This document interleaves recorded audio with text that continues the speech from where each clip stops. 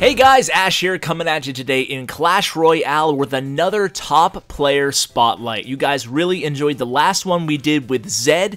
Today we're going to bring you Bright Light. Now, if you've taken a look at the top leaderboard, anytime in the last 6 months or so, you probably saw Bright Light's name there. He's been #1 in the world multiple times. This is one of the 2 decks we're going to review in today's episode. I had a chance to sit down, have a chat with him. Here's some screenshots. By the way, right now he's 5th in the world, but here's some screenshots of him #1 in the world, just so you have that proof of purchase, so to speak. And what we're going to do is go over these decks. He was kind enough to share a bunch of his replays, and he was also kind enough to share a bunch of his tips for these decks. You guys know I like to ask a lot of the same questions to these top players in the game, and Bright Light was super generous with his time, giving me a very full, in-depth review of these decks, really sharing a bunch of basics and advanced tips for both of the decks we're going to be reviewing today. Some of the things we're going to be discussing are the overall summary of the deck. What is this deck trying to accomplish, both offensively and defensively? We'll talk about the ideal combinations of cards to use in both of those scenarios, and of course we'll talk about the biggest mistakes he sees other people using when using the same deck or a similar deck. So I think that's one of the most valuable things that we'll discuss in today's episode. So before we get into all those advanced strategy tips from Bright Light himself, let's just review the deck and talk about the cards and some possible substitutions before we get too far ahead of ourselves. So one of the first things that caught my eye when I saw that this was his go-to ladder deck is that the deck is so basic that anybody can use it, really for any Arena 6 and beyond. Of course, the Elixir Collector is unlocked Arena 6, and after that, you have all the cards you need to actually run this deck and have success with it. So you only actually have 4 troops in this deck. You have the Hog, the Barbarians, the Archers, and the Knights. The rest are either spells or the Elixir Pump or the Cannon, the 2 spells being Freeze and Poison. So no Zap in this deck, so those of you who are used to running Zap in pretty much all your decks, you do have to adjust a little bit. Of course, you do have Freeze on the other hand here. So your Cannon, obviously, you guys know what a Cannon does. It's your defensive distracting unit. It buys you some time. It distracts tanks. Very important card in the deck. I mean, these are all very basic tips. I won't spend too much time going over them. Obviously, you guys know if you're running an Elixir Pump in your deck, you have to use it. Don't be super aggressive offensively during the wrong times. Make sure you pump up in between these little defensive or offensive spurts. So anyway, going on to the actual tips, because that's what you guys are really here for, let's kind of get right into it here. And let's start with the best offensive combinations in this deck. So what you're trying to do here is combo the Knight and the Hog Rider. Now, if you're a player who usually plays Trifecta or a Hog Cycle deck like myself, that might sound a little bit weird. I mean, the Knight is a slow-moving tank, and a Hog Rider is a fast-moving offensive proxy card. So why do you combo them together in this deck? And it's all basically because of the freeze spell. Bright Light told me that his #1 offensive combination is getting a Knight in the lane, and then getting a Hog behind him, and then what you want to do is wait to see what the opponent counters with, and drop your freeze only in one circumstance. You want to wait for the perfect time. The perfect time is you need to make sure if you use your freeze spell that you're getting a positive elixir trade from that exchange. So in other words, if they're countering your Knight and your Hog with just goblins or just a tower, don't use your freeze spell. If they're countering your Hog and your Knight with the Barbarians that you saw on the map right there in that replay that just ended, then you can use your freeze spell, because what's going to happen is your Knight is going to kill all the troops that were frozen, unless he's already at the tower, in which case that's okay too, because then you'll have a Hog and the Knight on the tower. But what you want to do is always make sure you're getting a good end of the deal in terms of those elixir trades when you're using that freeze spell. So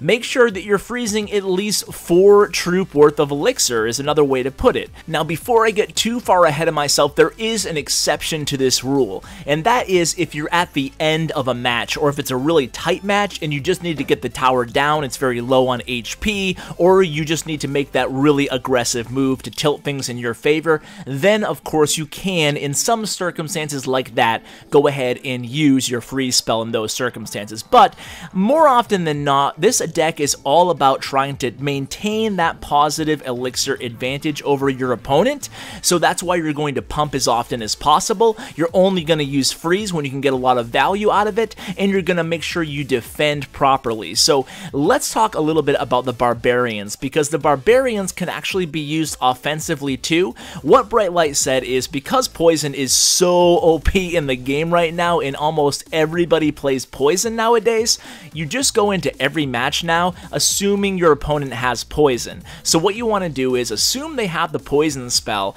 and don't play your Barbarians offensively unless your opponent has been baited out of their Poison. So as with any deck, whether you're trying to bait out arrows or bait out zap or whatever you're trying to do, consider Poison a baitable spell as well. Make sure you think of it in the same way that you would think of, say, arrows or zap if you're running like a Goblin Barrel Miner deck or something like that. So bait the Poison out and then use the Barbarians offensively if you have to. You can see there, Bright Light definitely not opposed to using the freeze spell defensively too. He has the cannon also shooting into the oncoming troops, doing a really effective job of killing them all while they're frozen. So before we leave the subject of Poison behind, I do want to make another note or two about the spell. So we already said that Bright Light just assumes going into every match that his opponent is playing a Poison card. So that's very important, especially in the beginning of the match, but of course all throughout the match, that you have your placement of your cards correct. It's absolutely imperative that you place your archers and your knight in the proper positions to avoid the Poison spell. So you want to place your archers on the opposite side of the cannon to defend against incoming troops, and you want to make sure that you place your knight, you save your knight, and you don't put your knight on the incoming tanks in the lane. So if there's a giant hypothetically coming at you in the lane, or in this case a bowler, you want to make sure that you place your knight last, right near the bridge onto the range units that are trailing the tank instead of right on the tank. Now that might seem pretty obvious to some of you guys, but you'd be surprised at how many players I see, for whatever reason, placing their tanky unit on the opponent's tanky unit, and that's not what you want to try to do. You want to use your tanky unit, whether it be a Valkyrie in a Trifecta deck or a Knight in a deck like this. You want to make sure you use them near the bridge on the range units. They can take a few hits there, so don't be afraid to use your knight defensively on the bridge, and of course don't be afraid to use your free spell defensively, as you saw Bright Light doing. So now guys, we're gonna change decks. This is Bright Light's tournament deck, the one that he prefers using in victory challenges and in tournaments. I figured we'd switch things up a little bit and highlight two of his decks. He really loves both of these, so this one's another classic. This time we're playing the Giant, and we're playing the Giant Poison deck. Surprise, surprise. This one has the mini pack, a pretty standard composition here. You can see Ice Spirit already, and we're going to talk about all the strategy keys that Bright Light suggests using a deck like this as well. Coincidentally, this deck has the Mega Minions, and you guys know if you saw my last video that I love Mega Minions. I think that Mega Minions are going to be a very underrated card until people get a firm grasp on how to play them correctly.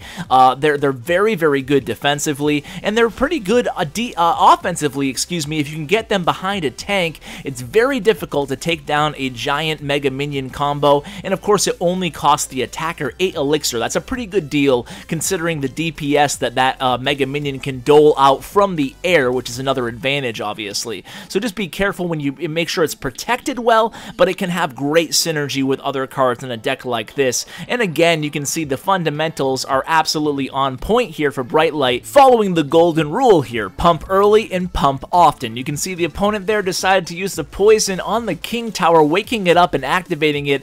Not sure I would do that with so much health on both of the supporting towers, but hey, that's what he did. So hey, whatever floats his boat, I guess. So Bright Light actually gave me a plethora of do's and do nots for this deck as well.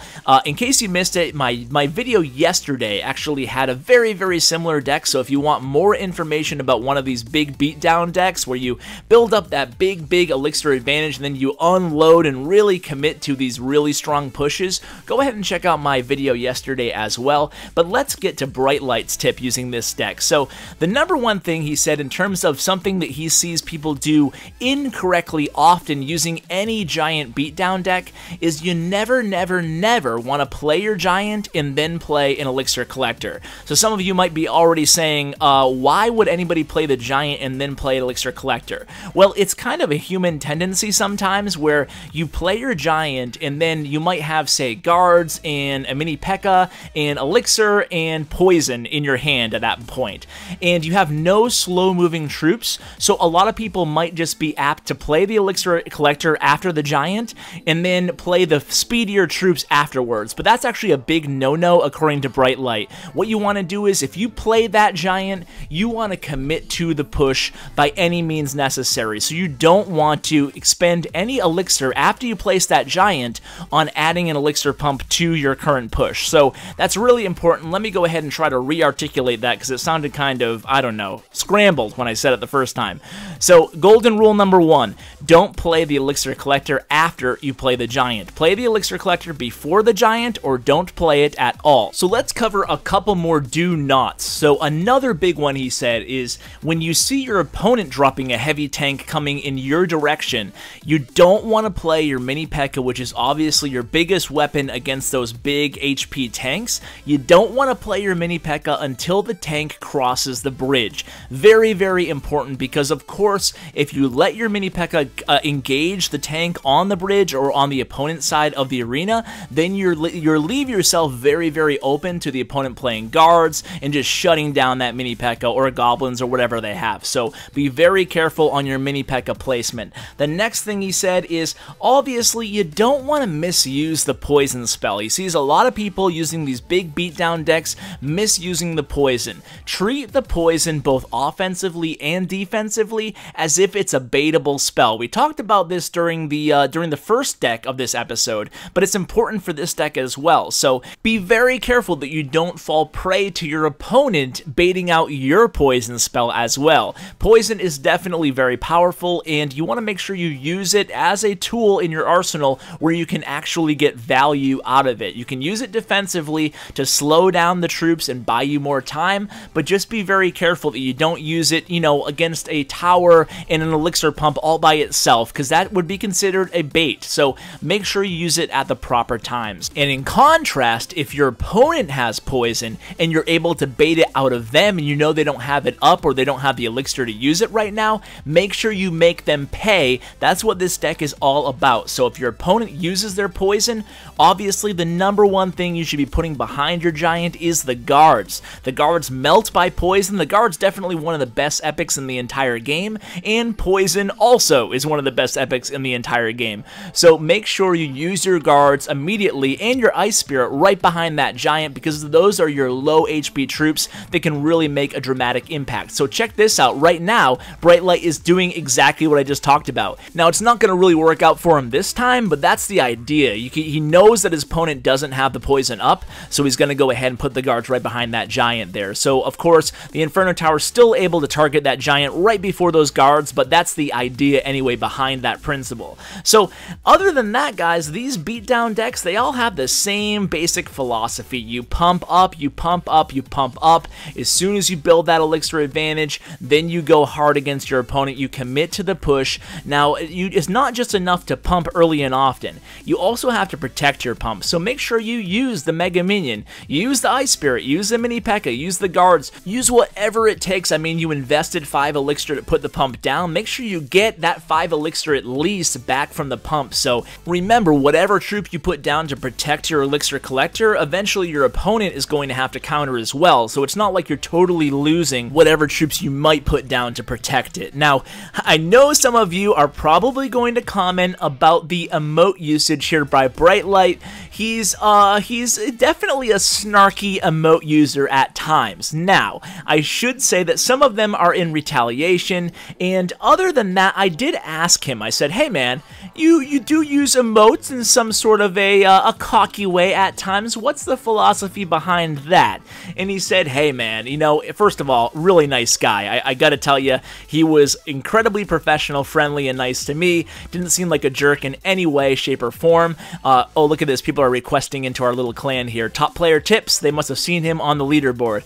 But anyway, guys, yeah, he said that it's all for gamesmanship. He said he tries to get in his opponent's head by not being DMing, not spamming them with emotes, but just throwing an oops out there every so often. So I know there might be a few people out there who aren't a big fan of that, but hey, at least he was honest and kind of fessed up, and hey, it is what it is. So I at least asked him about it. And speaking of him being a nice guy though, he does have a Twitter account, and he said he'd be more than happy to engage with any of you guys to answer any specific questions you guys might have about either of the decks that he shared. Even if you need substitutions or any help like that, he said go ahead and hit him up on Twitter. He'll answer every tweet that comes his way. So his Twitter handle is @BrightlightCR with no spaces. Again, it's @BrightlightCR. I'll of course include it in the description below as well. Also wanted to mention the very first deck that that we shared in today's video that got him to #1 in the overall leaderboard that he's been playing for a while now was originally created by his old clanmate Oregon Beaver, so we wanted to make sure I included a shout out to him, so consider it done. And that is going to do it for today's video, guys. Thanks so much for tuning in, and special thanks again to Brightlight for doing this and being so generous again with his time and his tips. So guys, subscribe, stay tuned for more top player information and tips and strategy guides, and until then guys, take care.